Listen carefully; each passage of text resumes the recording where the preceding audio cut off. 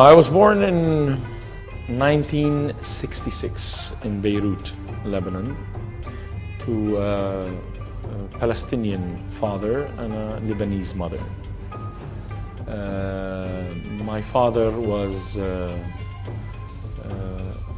born in Gaza, and after Israel occupied the land, he enrolled in the resistance against Israel and started carrying operations from Jordan, and so he got in trouble with the Jordanian government, and he had to leave Jordan and go to Lebanon, and there he met my mother, and they got married, and then he left before I was born. My mom had to work day and night, so in practically speaking, I was a street kid. I was always on the streets, and I would just come home to sleep. In the neighborhood where I was, there was an evangelical church, and the teachers of Sunday school in that church used to go around the streets and call children to come in and attend Sunday school. So I was one of the guys they invited, and for a street kid, he's always looking for attention. So I accepted the invitation and came in, and Sunday school turned out to be a nice place for me, because there they tell you stories, you can color, they give you toys, you can eat cake and have juice, and it's a good place for a street kid to have a good time.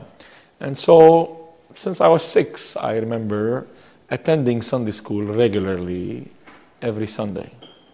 It's like going to church for any churchgoer. To me, Sunday morning was sacred. I need to go to Sunday school. There I have a good time. And this was going on until I was 14 years old. At the age of 14, I was ready to meet my Savior.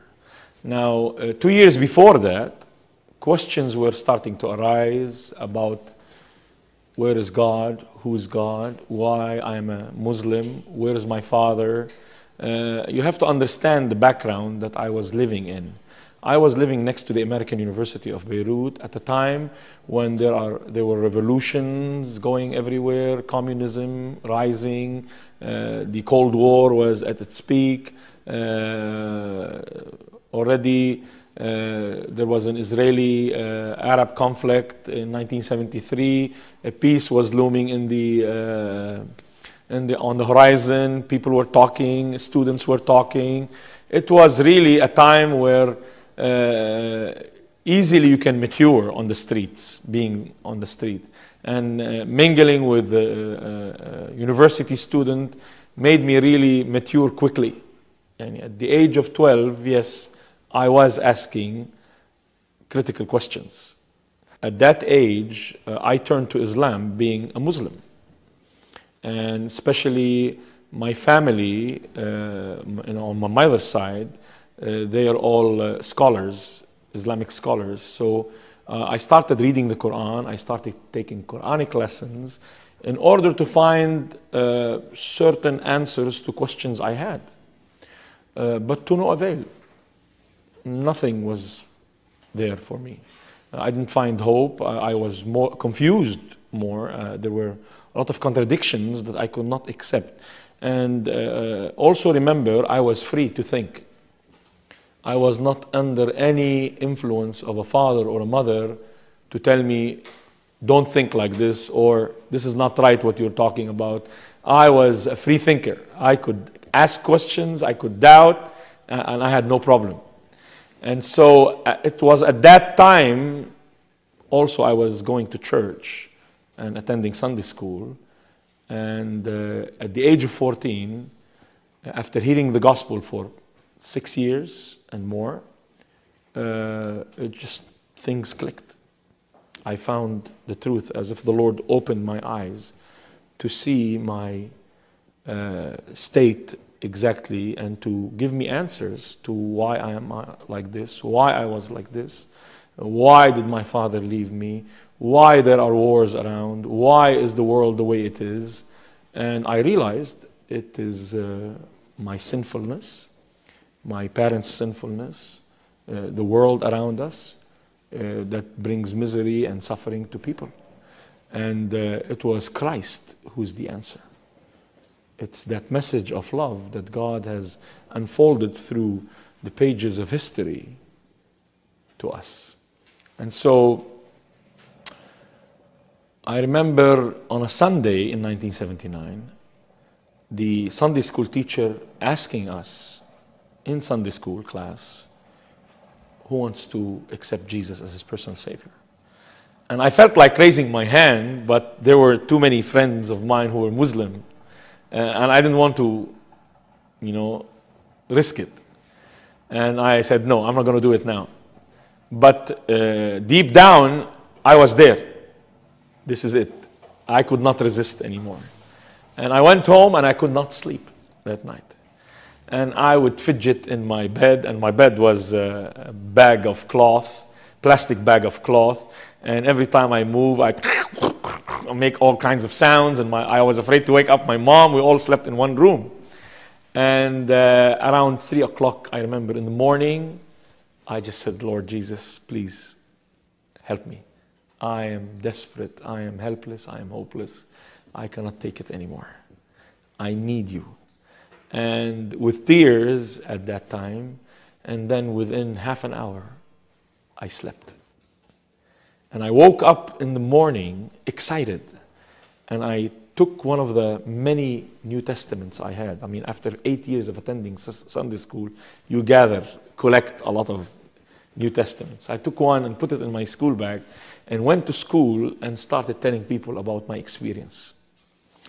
And I could not be quiet. It was Jesus all the way. I mean, on the street, in school, at work, in the house, Jesus, Jesus. And people were saying, did this guy flip or something happened to him? Did he fall from his bed at night? Or everybody was wondering why this was happening. I was on fire at that time. And I couldn't be quiet. I had to talk. I had to tell people what happened with me. The change. I think, and I can understand people, children who are raised in Christian homes and churches. And wherever I go and speak today, I tell them, please do not miss out on meeting the real Jesus. Not the one that your papa and mama told you about. Have the experience I had. It was just life-changing. It was a time beyond comprehension what was happening in my life. There was joy overflowing. I felt at rest. I felt at peace. All the answers came to the questions that made my life a dilemma and were traumatizing me. Because being raised without a father is traumatizing to you. And if you don't find the answer why this happened in God, you cannot understand. And I understood why. Because God wanted to save me. Because God had a plan. Everything worked for good. Eternal good, not earthly good. And while I was lost in my livelihood, that it's not good, and I had no father, God was really interested in my eternal good. And the joy that I experienced in meeting Jesus was much greater than having a father at that time. And so from there on, it was Jesus all the time, and that got me in trouble. Definitely speaking on and on got me in trouble with my parents. They had to kick me out and say, it's either the church or the house. It's either Christ or us. And I was so in love with Jesus, I didn't have difficulty making choice.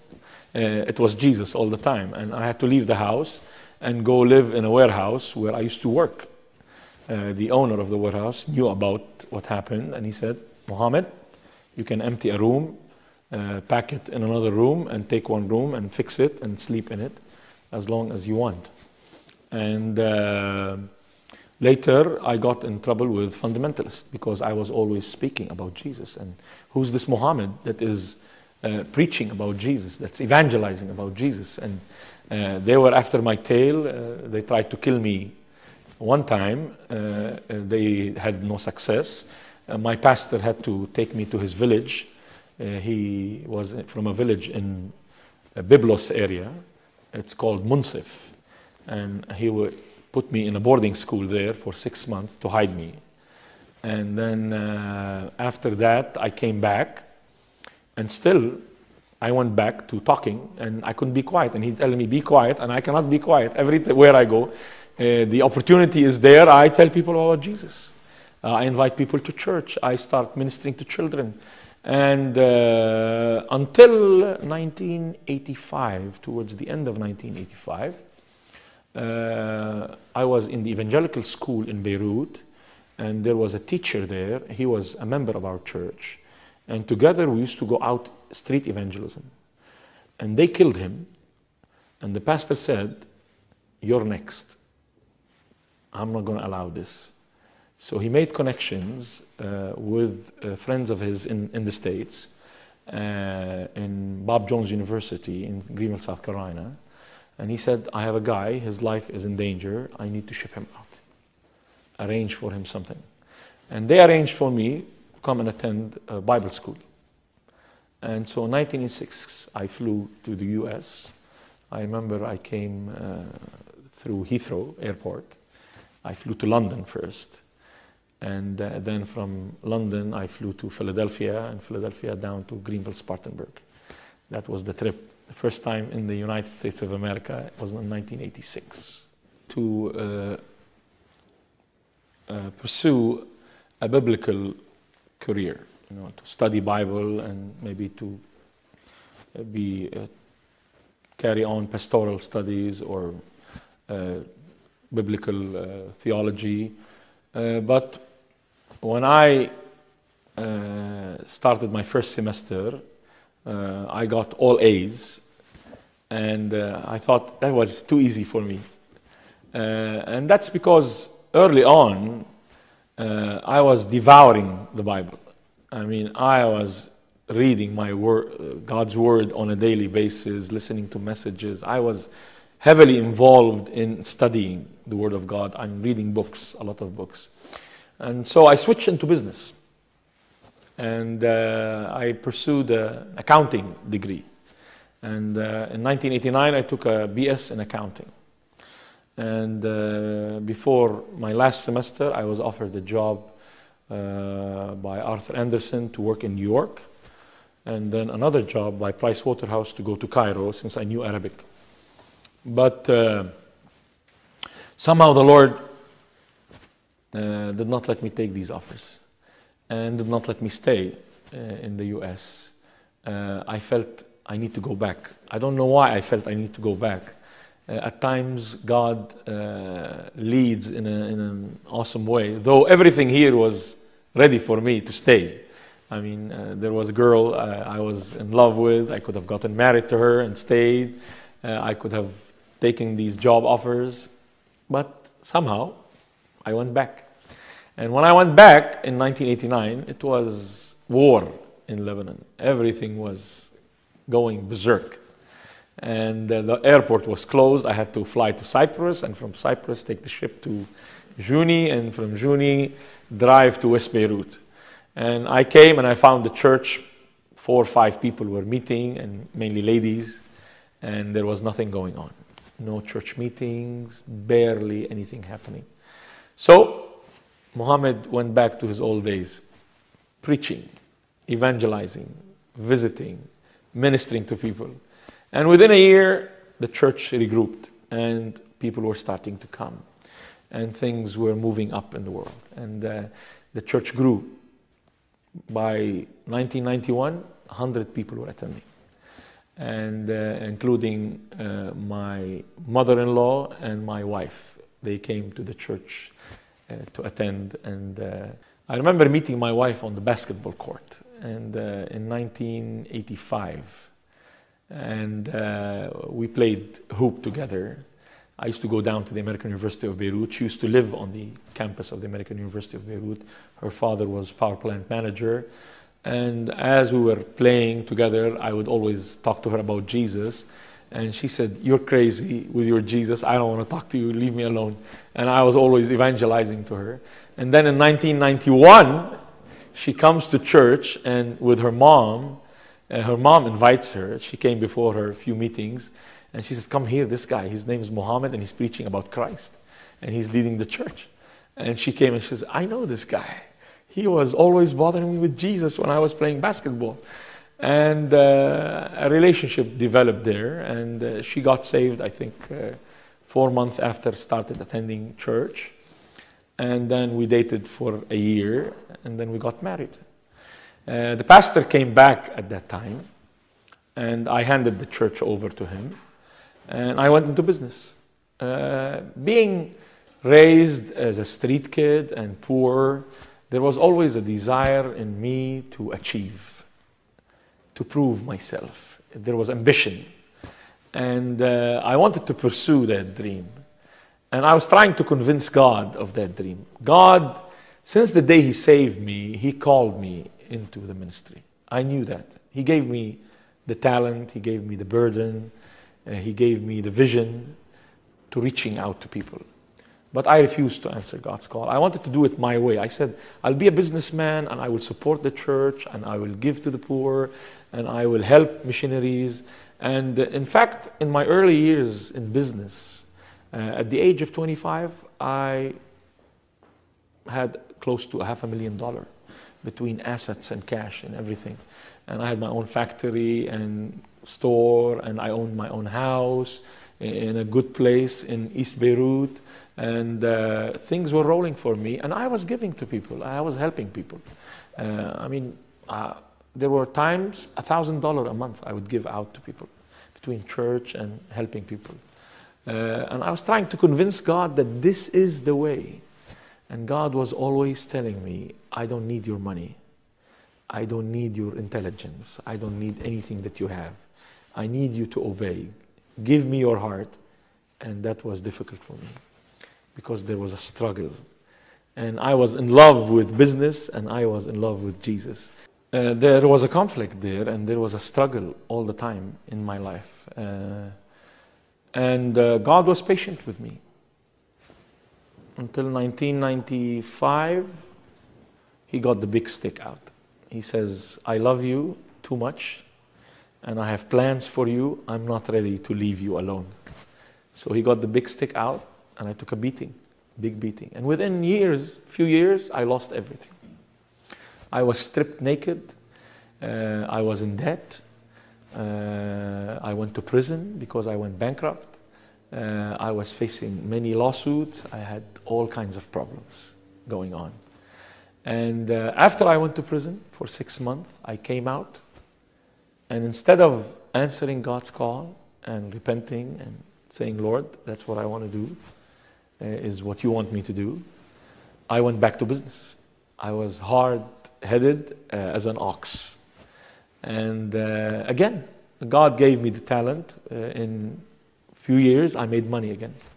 And I was paying some of my debts and at the same time building a business. And it was growing and we were doing fine. Until 2008, one day I was taking my children to school. I dropped them at school and I used to go down jogging at the beach in Beirut.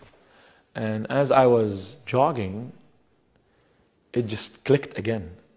The same feelings, the same situation I was in 1979 when I got saved, I was back again in 2008. I felt how stupid I am, how foolish I am to relinquish serving the Lord for the world and for the profit that I can get from the world and the gains of this world. And I said, this is it. Finish. No more business. I went up to my wife and I said, honey, close shop, liquidate everything at a gain, at a loss. That's it. It's over. She said, what? Did you flip? Are you crazy? We have 5 children. What do you mean close shop? How are we going to raise our children? How are we going to live? We have no income. I said, the Lord will provide. Just close it. She said, no, I'm not going to close it. I said, then you'll take care of it. I am not going to be in the shops. I'm not going to work 1 hour in the shops. I will be on the streets telling people about Jesus. This is what God wants me to do. That's what I'm going to do. And I went out, and she started liquidating a little bit.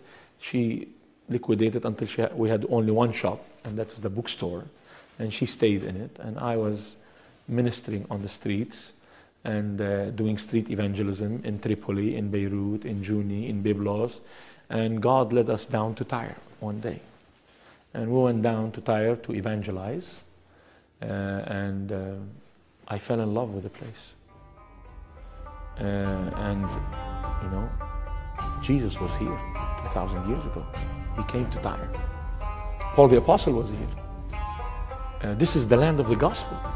You know, Upper Galilee, this is where Jesus was going around and telling people about Jesus.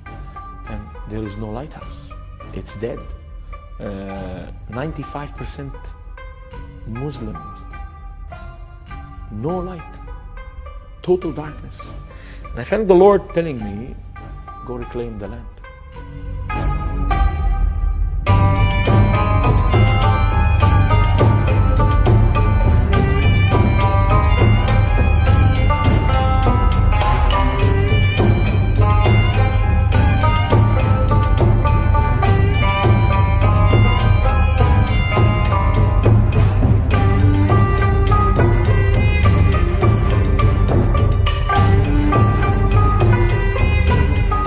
The devil, through Islam, has controlled the whole area. And we're there to shine for Jesus and to release people from this bondage that they are in. And so, yes, we are in the devil's den, preaching Christ. When you are in a 95% Muslim area, where is the light there? There is no light. And that's what God has called us for. And I think in the last 50 to 60 years, meager efforts have been taken to reach the Muslim world to Christ. And I can understand why. Because people are Islamophobic. Islam is violent. It promotes violence.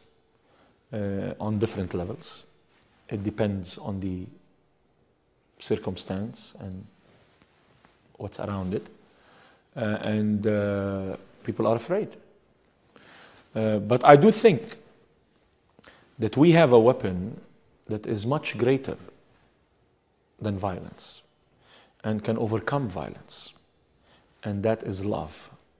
Most of the times we either want to love and not in sincerity, or we want to say the truth and not love. I do believe that in evangelism, love and truth go together. If you love people without any reservation, unconditionally, sacrificially, you will be able to stand and say the truth to them. They will accept it from you because they know that you love them. If you don't love them and you want to say the truth, they're not going to accept it from you because they think you are a hypocrite. You're saying something and you're acting differently. What we do in Tyre today is we love on people. We sacrifice. They see that we go not 1 mile, but 3 miles. They know that we love them. And so we can stand and say to them, we do not agree with you. We don't believe what you believe in is right. And that is why. And there is a risk of us getting hurt? Yes. But who said that preaching the gospel is without a cost? Jesus said, in the world you shall have tribulation. But be of good cheer, I have overcome the world. So this was a prophetic statement by Jesus. Before we even went out, he told us we're going to have problems. But he also told us that we're going to be victorious. We're serving in Tyre, and we know we're going to have the victory. It has been given unto you not only to believe, but also to suffer. If any man would come after me, let him take up his cross, deny himself, take up his cross, and follow me. So it's clear in the Bible that when you evangelize, when you tell people about Jesus, you're going to suffer. Now, if God's grace does not permit that for a reason or another, that's good. My wife and I went down to Tyre and we counted the cost. She knew that we could die, and I knew that we could die, and we both knew that our children could be in jeopardy. But we also knew that the God who called us and the God who sent us, He will take care of us. He will protect us. And if the time comes and we have to be offered up for Him to be glorified, then we had no problem with that. That was the mindset that we went down to Tyre with. There were times they put me in prison because I clearly declared that Islam and Christianity are not the same, and they don't lead to the same God. And if you understand anything about Lebanon, this is a no-no, because you're rocking the boat. Everybody wants to live happy with each other in Lebanon. And I stood on public TV in front of 6 million people and I said, Islam is as far from Christianity as hell is far from heaven. And that was enough to put me in prison. They made a scheme about my past and they rolled me in. But I knew that. That was a cost I would pay. Before that, they attacked our van, they hit my wife, they broke the glass of our van as my wife was taking back children from Sunday school. So the cost is there. A few days ago, they broke our signs in Tyre because one Muslim guy was converted and he openly and publicly declared that I'm a Christian. So to me, persecution is part of the game. And any Christian who thinks he can avoid persecution, I think that is not possible. As we've said before, we are in the devil's den. You're attacking the fortress of the devil. The devil is not going to kiss you if you attack him. He's going to attack back. He's not stupid. He's smart. He knows that he cannot be sitting and looking at you. And anytime you try to avoid persecution, you have to do it on the expense of the gospel. You will compromise your stand in order to avoid persecution. And I don't want to compromise my stand. I don't want to compromise the gospel to avoid persecution. Many people, under the pretext of wisdom, say, you have to be wise. I don't know how wise you can be. I don't think we can be more wise than Jesus Christ. He came and he had to be persecuted and he had to die. There was no other way. And for the gospel to spread out and for people to know the truth, we have to die too. For the Muslim people to know Christ, we have to die. There has to be a line of martyrs, I think, in the future before these people understand that there is a God that loves them.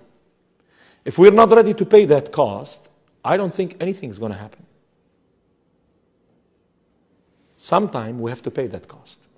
And I think for the 100 years that passed, we're postponing the payment. But Christianity was spread in the first century church by the blood of the martyrs. People died, that's how Christianity was spread. That's how we conquered. Today, in order to conquer, we have to be ready to die. People ask me in churches, what makes a good missionary?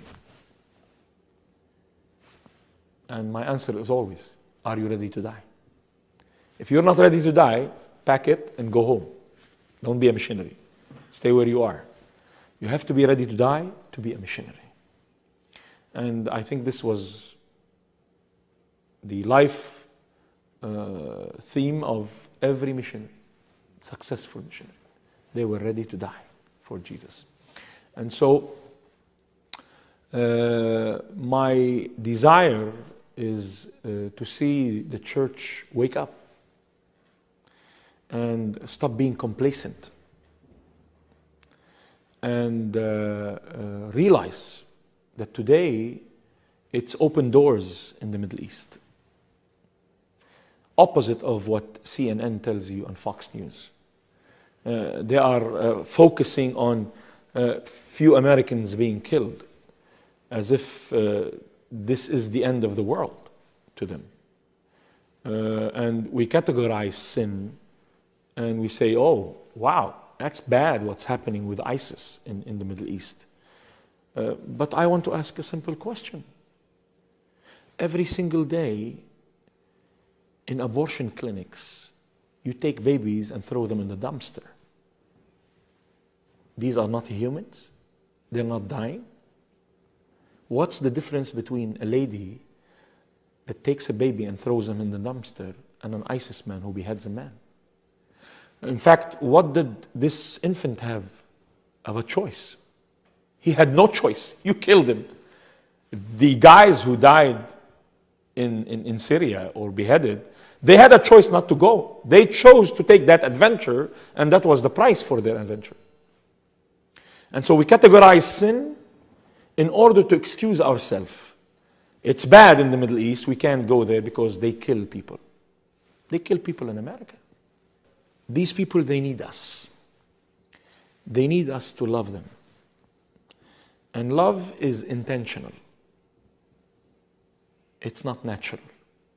It's not in our nature to love. We're selfish. We have to intend to love. We have to seek a way to penetrate into their societies and love them, just like what we're doing in Tyre. We take every opportunity to show love. Every opportunity. Nobody knocks our door and gets out with nothing. Always they'll have something. Because this is love. Even sometimes at the expense of us getting a loan to help people. I remember 3 months ago, I had a young man come to me. He's a Muslim. And he said, Mr. Mohammed, my wife is in the hospital and I need $200 to get her out. Would you help me? I said, no problem. I went to the hospital, paid the bill. He got his wife out. 2 days later, he comes to me, he says, Mr. Mohammed, do you have a big cross? I said, Hassan, why do you need a big cross? He says, I want to hang it on my neck. And I want to tell my people that the God of the Christians helped me and your God did not help me. This gives God glory. See, this is why we're there. To glorify God. To honor Him and lift Him up. That's why we're there. That's why we are in the world. To go the extra mile. I think people are tired of us telling them Jesus loves you. They want to see how Jesus loves me. Show me how Jesus loves me. You know? I want to see how. And I think we're very good at speaking the truth, but not applying it. And we don't want to apply it. We think that it's enough to tell people the gospel. That's not true. Because this is not what Jesus did. I remember the disciples, after Jesus finishing his intercourse with the multitude, they said, okay, chief, let's pack it, send them home. And Jesus said, send them where home? These people are hungry, they want to eat. But you told them the message, you told them the gospel. Why should we feed them? Let them go home. And we're like the disciples today. We like to send people home. We don't want to get into the trouble of feeding them and taking care of them and worrying about them. We're too busy. We are so entangled with the affairs of this world that we have no time to love anymore. We need to make time to love. We need to start realizing why Jesus left us on this earth. The reason we exist as Christians on this earth is to shine. You are the light of the world. Let your light so shine before men that they might see your good works and glorify your Father in heaven. We are a people of good works. That's why we're here. For me to live is Christ, and to die is gain. That's Paul. This is from the Bible. I'm not making up this. The reason we are here is to live for Christ, regardless of what is our profession. As a doctor, I'm here to live for Christ. As a pastor, I'm here to live for Christ. As a businessman, I'm here to live for Christ. In my profession, Christ has to be glorified and declared. That's why I'm here. I'm not here to accumulate wealth. I'm not here to earn degrees. I'm not here to do any of these things. Today in the Middle East, it's open doors. The Muslim world is in despair. The brothers are killing each other. Young people are helpless and hopeless. They are looking for an alternative. The alternative is not there because we are afraid. We need to start bringing the alternative home to them. We need to go. We need to start invading the Middle East with love, not with cruise missiles. We need to erect lighthouses for Jesus Christ. And that's what I am in. We started in Tyre, now we're moving to Jordan, and to every place we can, we are going to erect a lighthouse for Jesus Christ. A door for people to enter in and know the love of God. That's my vision for the Middle East. And that vision I wanted to share with churches in America today. I say to the churches in America, stop being complacent. Rise up to the challenge that God has placed in front of you today. Today it's open doors. Revelation chapter 3, verse 8. Behold, I have set before you an open door, which no man will shut. And it's interesting that God set open doors in front of the church of Philadelphia. The word Philadelphia means brotherly love. It takes love to take advantage of open doors. No love, no open doors. I call on all brothers in America and churches to love the Muslims everywhere. Not to argue with them. Not to do apologetics or go into Islamics or try to find... There is nothing common between us and them except that we're human. And we have to get that message across to them. The thing that is common between us and any other person is that we are humans. We do not have the same faith and we do not lead to the same God. Our God is a living God, is a holy God, is a righteous God who loves all people. That's the message that we can get across. Christianity is the religion that has a message that no other religions have. Our message is love. Love unfolding from Genesis to Revelation. It's the story of love. How God loved man and worked throughout history to redeem man, and how He's going to glorify man in eternity. It's a story of love. And that message, no other religion in the world has that message. What we find in other religions is do's and don'ts. We do not find love. And people cannot understand and comprehend love. People cannot understand that God in human design came to earth to love us. They cannot comprehend that. And I can understand why. But this is why we're here. To tell them that this is real. And the best thing to tell people that this is real is what God has done in your life. And to live that story. And so, my desire is that we see the urgency of the times.